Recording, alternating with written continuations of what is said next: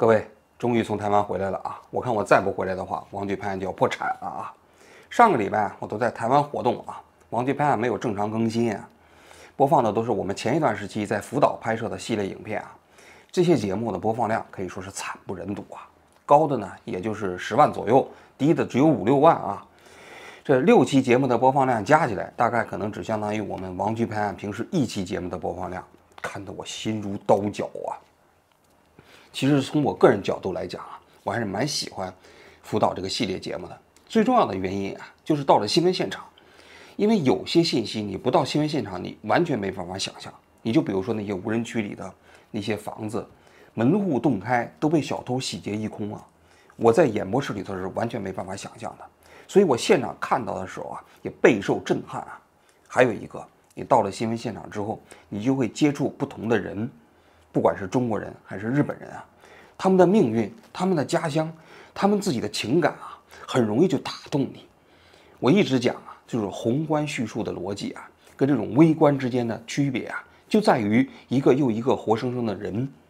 所以我对网上那些宏观的争议啊，到了现场之后啊，我为什么没有在那条路上啊一直往前走？我就在于我认为，记住这一个又一个活生生的人的命运啊，他们自己的所思所想。其实啊，就会把那些所谓宏大叙事的逻辑所解构，人也更容易被共情啊。但非常可惜的是，就是这一类节目在 YouTube 上的播放量就是非常低啊。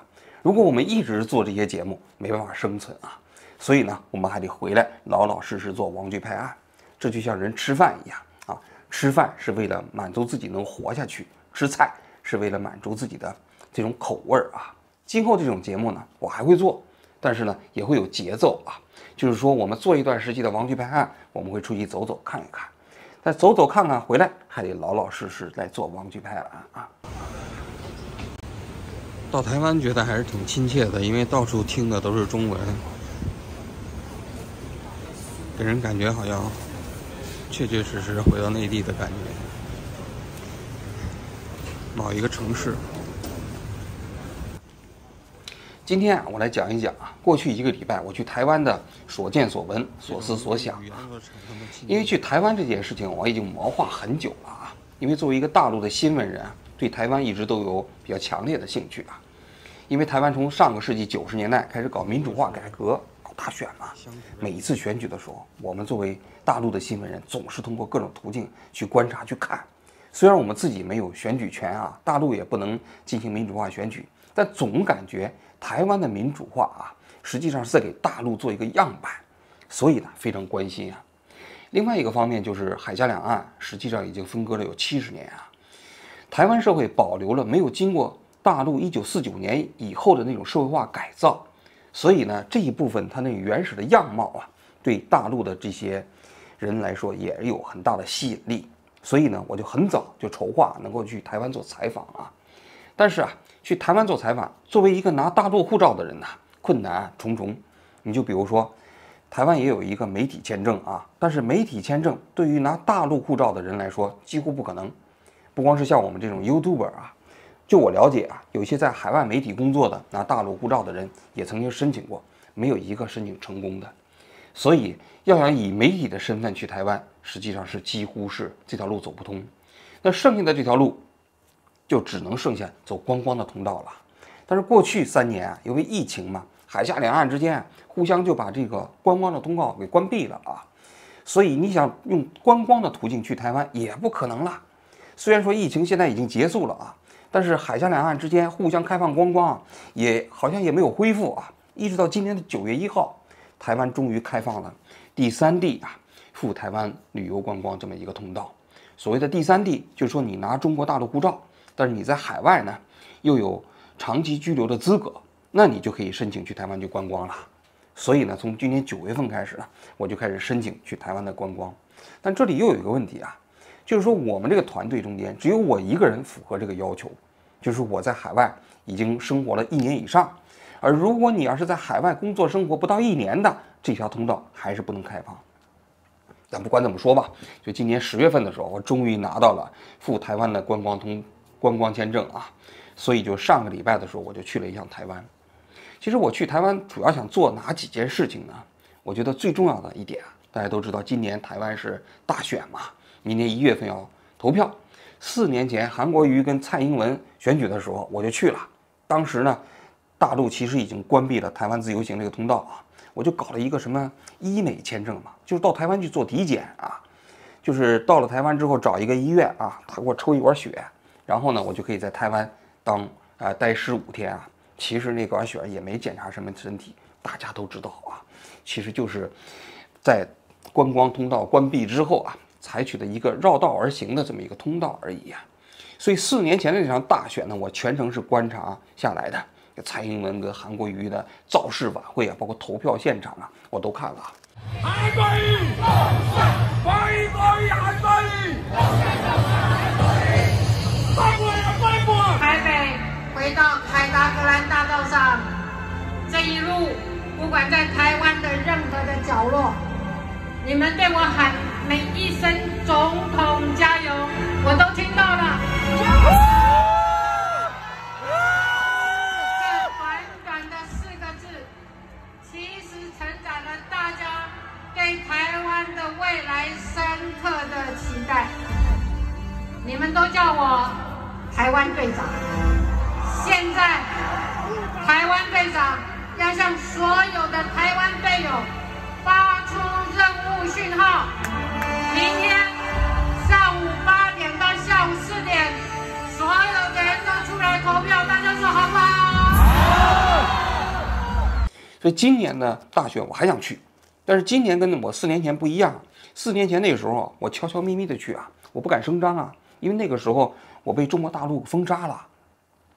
要是知道我去台湾之后，那我肯定万劫不复啊。所以我整个去台湾的过程中间，没有跟任何人讲，连一个推特也没发。但这一次不一样了，这一次我们有 YouTube 的平台了，我就很想去台湾做一些采访。最重要的、最想做的采访，我就想把在台湾的几位总统的候选人采访一遍，有赖清德啊、柯文哲啊、侯友宜啊，代表3个政党啊。我觉得我的采访啊，可能跟台湾的媒体的采访会有一个很大的不同，就是我来自于中国大陆，但是呢，我又不代表中共的立场啊，我可能代表着中国大陆很多普通人对台湾民主化社会过程中间这些候选人的他的那个看法，或者说他们的立场、他们的好奇、他们的问题啊，所以呢，我就很想到台湾去跟这些人做一个访谈啊。但这个确实是比较困难啊！我自己到台湾之后，我也感觉啊，就台湾所有的这些政党候选人，由于过去这几年啊，中国大陆对台湾选举的影响吧，打个引号的影响啊，所以对所有来自于中国大陆的人都怀有一个深深的戒备之心。你比如说国民党的候选人吧，他们可能就很难去接受一个来自于中国大陆记者的采访，不管我是不是代表中共的啊，他们都害怕跟大陆产生某种关系之后啊，对他们的选情会产生非常大的影响。那这一点啊，我确确实实觉得台湾社会的生态是需要改变的。我在台湾的电视台上我也讲过啊，就台湾社会可能还是需要区分呢，中共和普通的中国民众之间的这种关系。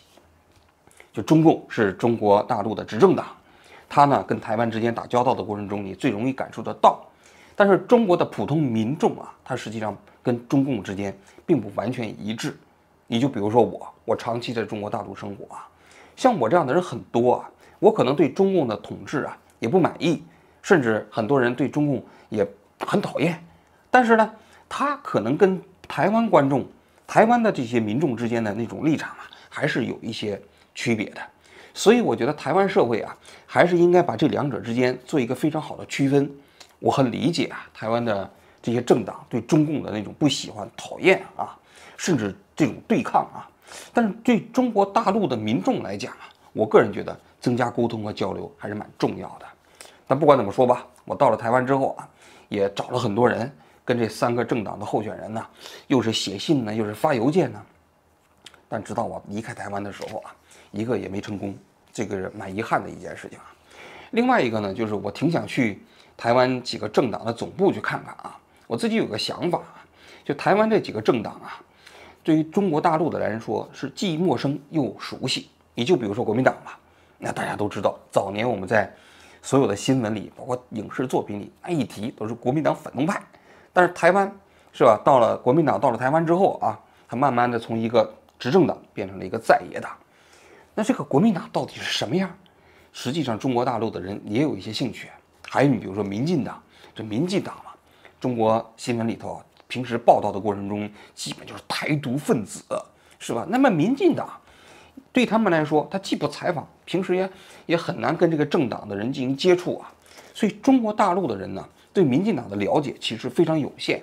那我就有个想法，因为我们 YouTube 的观众啊，有很多都来自于从大陆翻墙出来的这些普通的民众啊，我就很想带着他们去看一看国民党的总部啊、民进党的总部啊，也包括民众党这样一个新生的政党力量的总部到底是什么样的，让大陆的观众啊更清晰地了解台湾的政党运作啊。这个呢，我到了台湾之后就做啊，就去想办法去看啊。但是呢，我只去了国民党的总部，啊，那个民众党去了的时候呢，人家没让我进啊。民进党呢，我发了这样的一个邮件之后啊，直到我离开台湾的时候啊，也没有给我反馈啊，所以这也是蛮遗憾的一件事情啊。这条马路就通往国民党的中央党部，看起来很旧啊。马路边上有一些这房子都很破败了。我觉得对很多大陆的观众来说，台湾的这些政党啊，都挺有趣的，因为大陆的政党跟台湾的政党相差如此之大了。因为大陆的中国共产党啊，它是在中南海里办公，一般人是没有可能去接触他们的。但台湾这些政党呢，都比较亲民嘛。那他们的党部到底是什么样的，怎么运作，可能很多大陆的人很关心，但长期以来大陆的这些媒体也不报道。即便是国民党的党部啊，其实里面大概什么样，我估计大陆的观众也都不熟悉，更不用说像民进党了。民进党一般的这些人物，大陆驻台的媒体也不会去采访，更不用说民进党的总部了啊。所以我想先去到这些政党总部去，带大家去看一看台湾的这些政党啊是怎么运作的。看前面这个楼啊，就是国民党的中央党部了。中国国民党中央委员会，这门口啊有很多中华民国的国旗，还有国民党的党旗。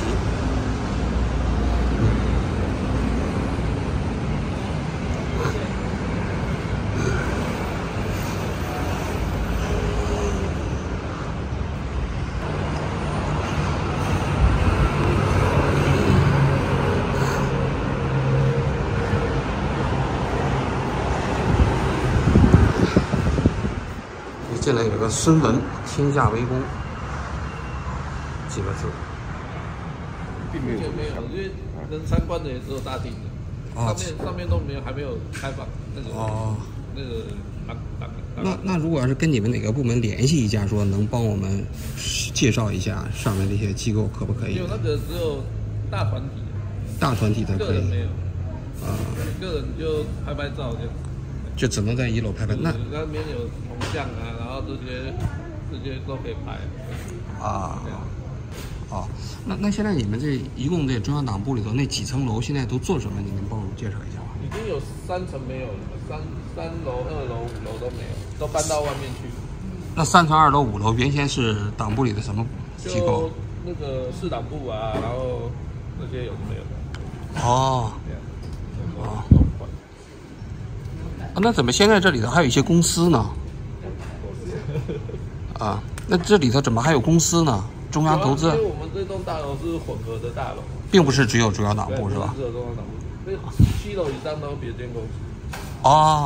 那等于现在就是说4楼是中央党部里面的主席办公室，1楼是，对，1楼地下一层也是吧？对，地下1楼也是。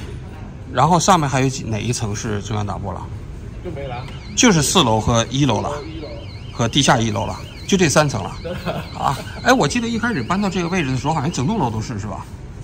几乎了，5楼以下几乎都是，包括5楼。现在都搬了，什么时候搬的？现在那个财务紧缩。有的是搬到外面那个长春路那边5号啊。那5号那是什么机构？现在是市党部啊。啊，市党部办公室。啊。还有青年部啊。就离着很近的一个地方是吧？长春路5号。啊。那边是我们的那个大楼，这不用出境的。那4楼有个党史馆。党史馆现在没东西了，不开放了。里面没有文物，都已经移到别的地方，移到高雄还是哪里？移到什么地方去了？高雄还是？为什么移到高雄呢？因为它有一些文物，它不能给民进党查到，要不然到时候跟他们的东西。你放在这个地方，民进党会拿走吗？他们会来查。他有什么理由把它查走了？接一下电话，左边那个白色。他有什么理由把这个党史馆的东西拿走？他现在很坏，他现在随便立个法就可以把你收走，钱就可以把你断掉。但是那你是你自己，这是你自己党史的一些档案嘛？我猜啊，文物嘛。不是啊，你只要说是我的党产，他说不是，你这是不当党产啊，那是我国家的。相对的，国家的就是民进党的。他认为这个档案也属于这部分内容，他们可以这样硬凹。你好，所以我们这些文物都已经摆到仓库去。那你搬到高雄去，他如果要是有这个问题不一样，可以带走吗？他们不知道摆在哪。他们不知道摆在哪。那他搞一个法案，他要你交出来，你不也没有办法？你要有认列啊，你要在国民党手上才有认列，不在我们手上，那就没办法。就是你们放在高雄那个地方，并不是放在国民党自己手里头的。你只要在台面上的，电话没人接你要接7993台面上的都可以查要不要接？白色那个直接就可以接。那平时那个地下1层也没有什么人是吧？平时地下1层。地下1层都一些办公室的。有人在办公。对，就是一些党务人员在办公。对。就是什么行政管理委员会啊，考核纪律委员会啊。现在已经没什么部门了。部门很少了是吧？那整个现在在这个党部大楼里头，大概有多少党工啊？差不多应该有200人。有200人。应该有200人。那规模也不小啊。可是有一半在外面的，一半在那个长春路那里。就是那个市党部里面。加起来才有200。就这个地方呢？就这个地方。多了。少没有之前那么多。那现在党工还是党部自己给发工资吗？对啊，还是是吧？对，还是。就从党费里头来是吧？交了党费之后给这些党工来发工资。我不知道。不知道。我保全我细部的我不知道，要问他们财务才知道。这是国民党党部的1楼，这1楼进来以后呢，有一个孙中山的坐像铜像，上面写着"天下为公"。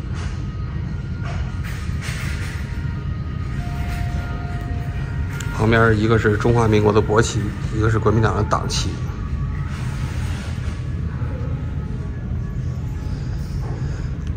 这国民党的党部我过去曾经来过一次，我记得上次来的时候，这个地方还放一些档案展览，但是这次来好像都没有见到了。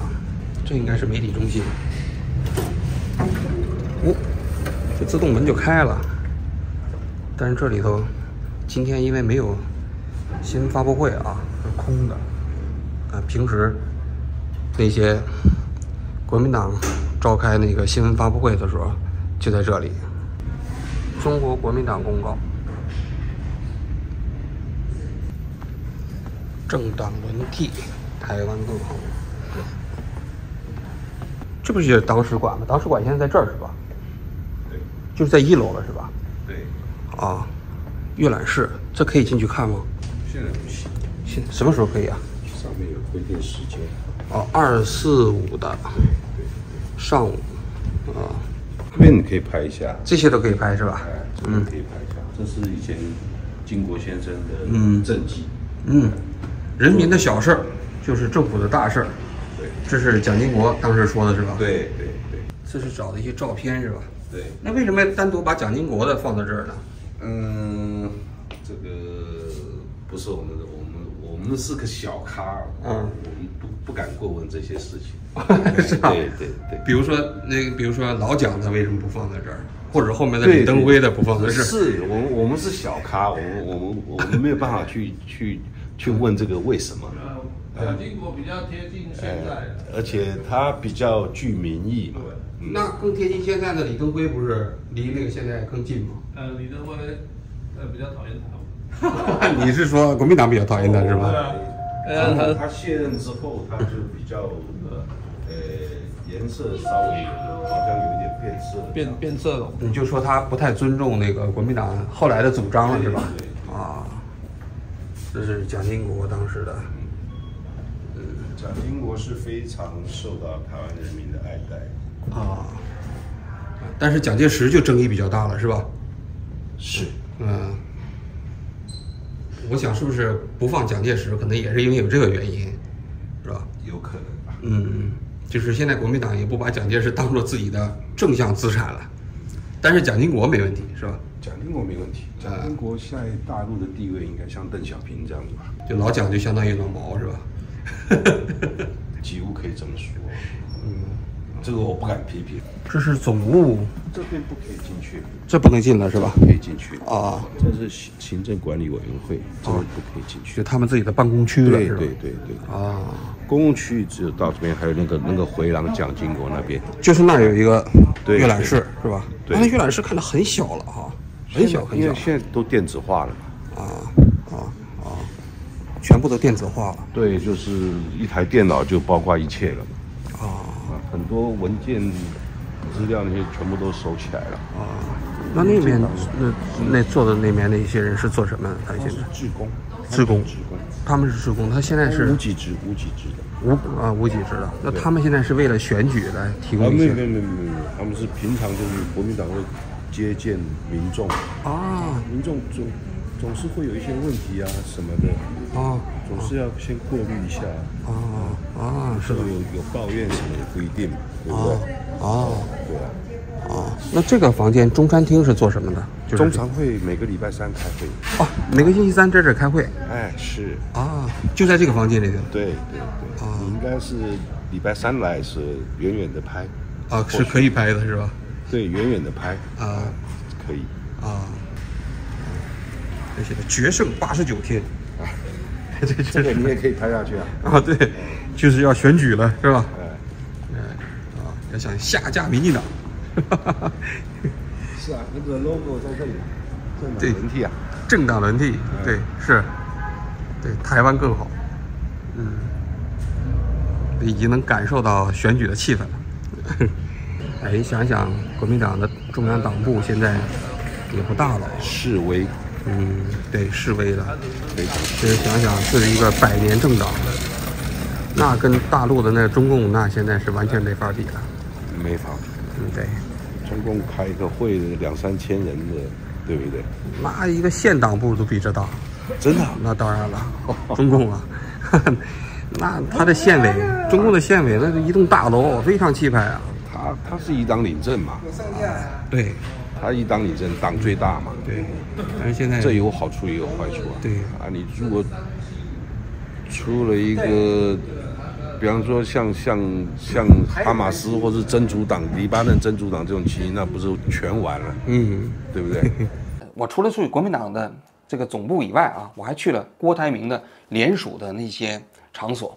大家都知道，郭台铭今年要选这个台湾的总统嘛，他由于没有政党推荐呢，他就必须要获得至少30万份的民众的联署，他才有资格去选举总统。所以在台湾的很多大街小巷好像有几百个郭台铭搞的这个联署的办公室我就选了其中一个比较大的地方，到那儿去看了一下。改变带来希望，人民希望改变，郭台铭。哇，这郭台铭的联署的地点。请勿拍摄，所以我们在外面拍一拍就好。这里里面就不让拍了是吧？我这个看着很气派是吧？对。都没人没有人，没办法刷脸了，是吧？对，嗨，你好。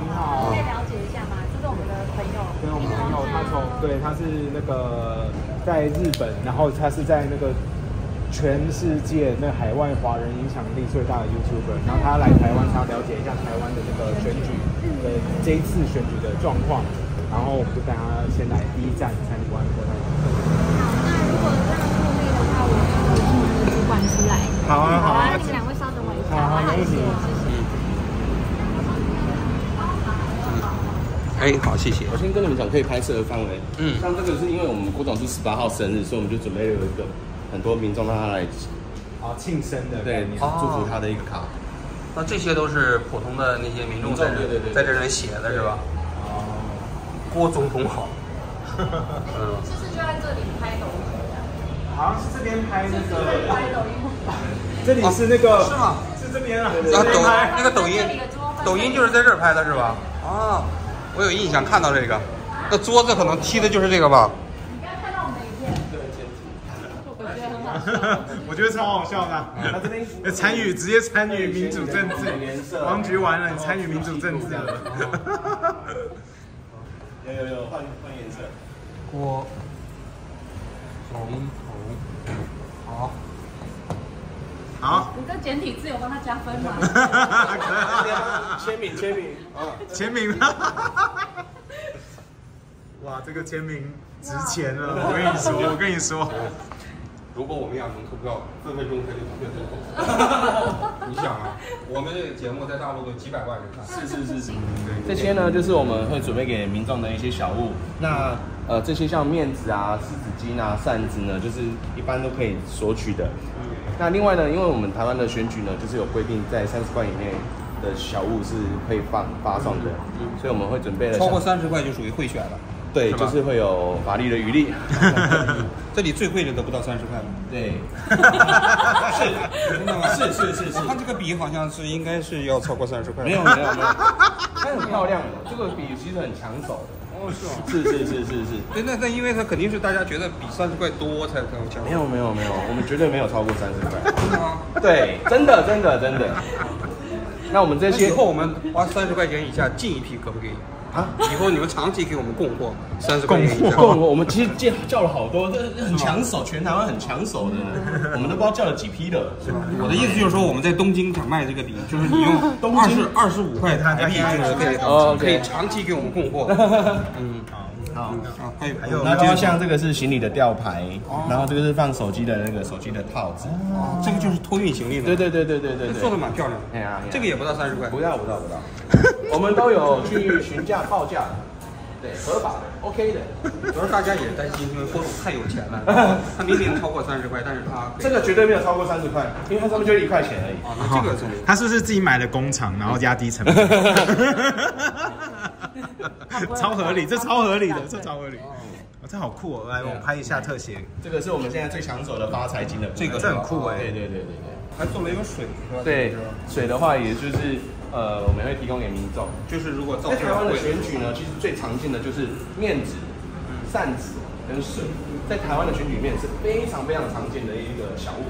但我原在大陆的时候看还有送便当嘛？没有，便当会超过30块。对，便当我看很多就是当送便当嘛。那个是有工作是吗？他提供给工作人员是大家会很炒一大锅米粉，然后煮一大锅的汤这样子，大家在中午的时候吃饭用的。所以不会送便当啊。是。搞一大锅就可以避免，就是说一份超过30块。跟你们学的大锅菜。真凭公社哦。今天超靠北的。来，这个笔送你们。好的。这么好，谢谢。我觉得肯定不止30块。我一直觉得这个超过30块。没有，从那个义乌来就不用了。其实笔也蛮便宜的啊。你们这每天从几点到几点？我们是9点半到9点半。哦，对啊。像这种点，你们在台湾有多少现在？目前的全台湾的连锁店已经超过200-300个了。那大大小小啦，不会每个都那么大。有一些连锁店的话，就是其实是热心民众他提供他们可能家里的一个环境，他可能家里有店面，然后愿意提供出来给我们董事长让他联署这样子。对，那像你们这个点一天大概有多少人过来联署？这个点起码都超过100人以上，每天都超过100-200人，超过100人。对。好，那你们这里头现在有多少个工作人员？工作人员大概10来个。对，那你们这些人都是从哪来的？就是你在蛮多都是热情的支持者，然后愿意投入到这个环境这样子。那像你呢？像我也是啊。是吧？对那你过去是做什么工作的？平时做什么工作的？我曾经参与过其他的政治的工作所以我对台湾的选举文化还是有点熟悉程度。那你就是在做这个之前，你是做什么工作的？就是台湾的政治圈工作政治圈工作是吧？那怎么我也当过 YouTuber 啊？是吗？是。那怎么后来想到郭董这个地方来？我觉得是我们对于环境有所期待。那郭董事长也给我们一个很大的一个空间，让我们去挥洒。钱吗？没有，我觉得是刚好我们理念也相合啦。对啊。但是有人就是说，因为郭董很有钱嘛，所以花了很多钱请这些工作人员。我觉得现在尤其在疫情之后，当然在很多的人力上的需求可能会没有那么多，但是也有很多人需要工作。我觉得是互相的配合。对。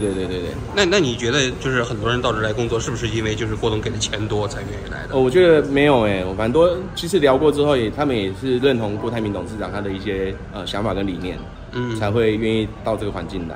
那你方便就是说一下，就是在这儿工作大概一个月有多少钱吗？这比较不方便比较不。我看网上可以有人传言就说你们这个工作一个月可以拿到5万台币好像是有些工作的你的内容应该有到那个程度，或许有这样的一个形态啦。但是5万台币的话，就是跟一般的大学毕业生比起来，就明显高很多。台湾的政治工作，我这样讲，台湾的政治工作的待遇其实普遍来讲都还算中等。但是你给别的政党做这件事情，肯定拿不到这么多的钱。比如说你给国民党做，我估计国民党肯定付不起一个月5万块。有的领得到啊。就是看你工作的内容，你所担任的职务，才会普遍的嘛，就假如说就是对吧？一般的党工应该是没有那么多，肯定拿不到这个收入。对。所以就是有些人说，就是你们这些人在这个做事情，其实主要是因为钱才来的。你有听到过这种？我觉得不尽然。那你的意思是说，可能有一部分人的确是因为我们其实我在这边也是会跟这边的工作人员，或者我也是到其他站点去巡视嘛，然后我们也会聊天说，你们为什么会加入到这个团队里面？那一方面有很多年轻人是说，他们原本就是支持郭董，因为在那时候在买 BNT 疫苗的时候，他们就觉得郭董是一个很为台湾来付出的一位董事长。对。谢谢你，谢谢你，不会，谢谢。我们去拍合照。好的，谢谢。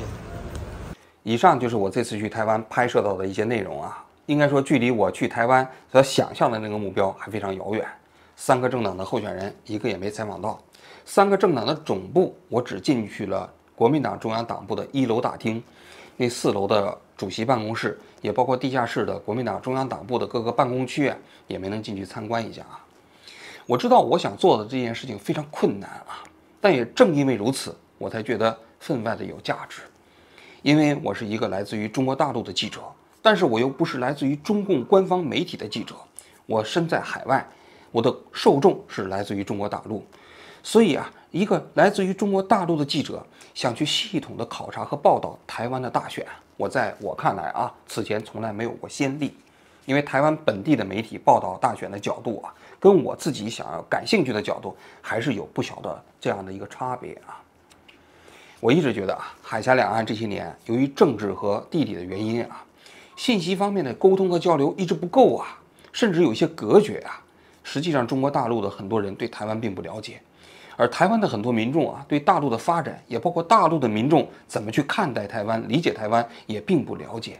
而这种信息隔离对双方来说都没有什么好处。海峡两岸不管未来是统一还是独立在我看来，这种信息的交流和沟通都只有好处没有坏处嘛。毕竟大家都共同讲的中文，有共同的历史文化记忆沟通的多了，可能就会形成一个良善互动的情感交流基础。而这种情感交流基础是双方共同打交道过程中间非常重要的情感价值说句心里话我走在台湾的大街上，常常有一种误会就是感觉自己回到了国内。因为很多人可能会不认同，台湾人可能会觉得你是中国人，你到我们这儿来你是外国人。但就我个人来讲，我其实恍惚之间就感觉自己回到了国内。为什么？因为大街小巷啊，大家说的都是中文嘛，招牌都是中文嘛，包括那些招牌上的内容也都是我们熟悉的，什么刘山东牛肉面呐、什么四川什么什么麻辣烫啊。那么这些信息，我们在大陆的时候，每天也是满眼满目，全都是这些内容嘛。所以啊，不管海峡两岸它未来是走向独立和统一，我想这种共同的文化记忆是难以割舍的，而这种文化记忆啊，就构成了我们一种情感纽带。这种情感纽带啊，既是台湾人的故土乡音，也是我们这些海外华人的情感寄托嘛。所以啊，未来啊，我可能还会去台湾。在台湾大选之前，如果有台湾的候选人愿意接受我采访，我会去到那去跟他们做对谈。而台湾最后投票的时候啊，我也会见证这样一个过程，以一个中国大陆记者啊这样的一个视角去报道这次台湾的大选。好，我今天就讲到这里，谢谢大家。沦陷区，哎，今天沦陷区的人哦，沦陷区哦，沦陷区，连线区哪里？沦陷区哪里？哦呀，of course，当然中国。当然，台湾有几个沦陷区？沦陷区很大，澳门啊，脸是可以露出来的吗？脸是可以露出来，如果被拍到，现场有人拍东西。因为王局在拍，王局现在在拍，王局现在最危险，来这个比较危险。王志安也来到现场，要跟他。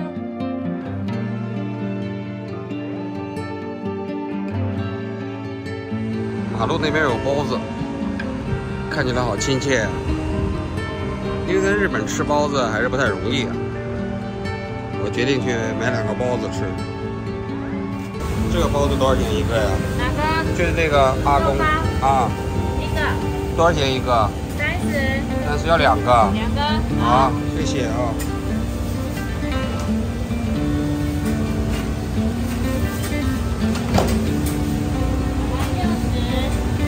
2个60，好嘞，你稍等，我给你拿钱啊。